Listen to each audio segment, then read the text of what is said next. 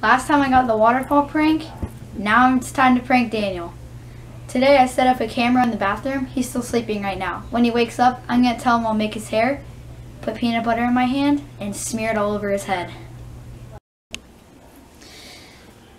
Last night, Daniel stayed up really late playing kickball and staying at a bonfire at our cousin's house.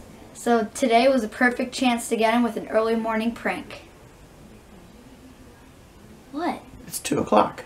Alright, now I got my peanut butter and my spoon. I'm going to open up the peanut butter, get a spoon of this, and we're going to take it upstairs and smear it all over Daniel's hair. I got my spoon of peanut butter, but Daniel's sleeping right in here. Now I just gotta hide my spoon. Maybe we can put it here. Nah, that's not good.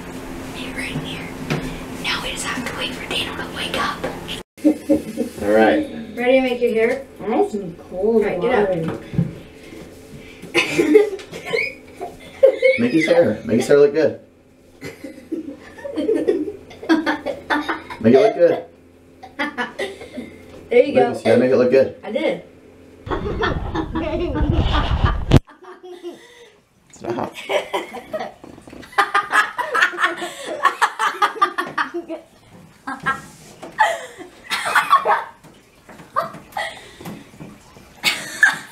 It's a lick attack.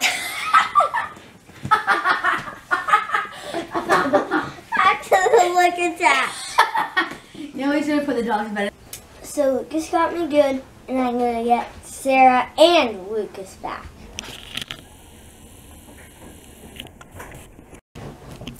Well, the prank did not go as expected, but it still worked out. Daniel got attacked by the dogs, and they're probably going to be all over him for the next few days.